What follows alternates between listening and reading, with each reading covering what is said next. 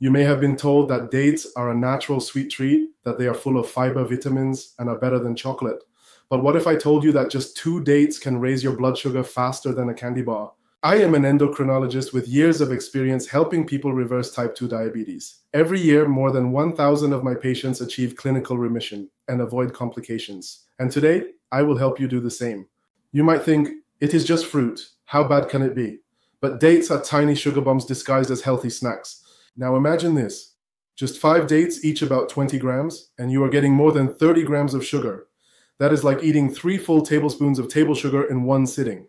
If any food contains more than 5 grams of sugar, it is already a metabolic threat. Here we are talking about more than 60 grams, fast, concentrated, unstoppable for your pancreas and liver.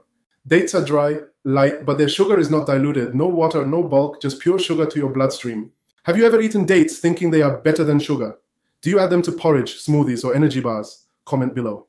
And share this video with someone who snacks on dates during fasting periods. You want something convenient, something to snack on, but there are smarter, safer options already in your kitchen.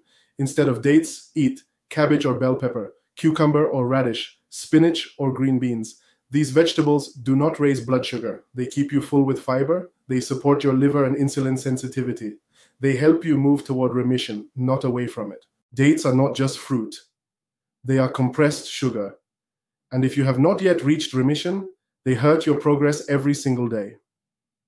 To reverse diabetes, eat a structured, low glycemic diet. Do cardio, 60 minutes, twice per day, walking or cycling. Yes, you will reach remission. In the next video, we will look at a fruit that is considered healthier than dates. But is it really? Subscribe and do not miss it. Hello, dear friends.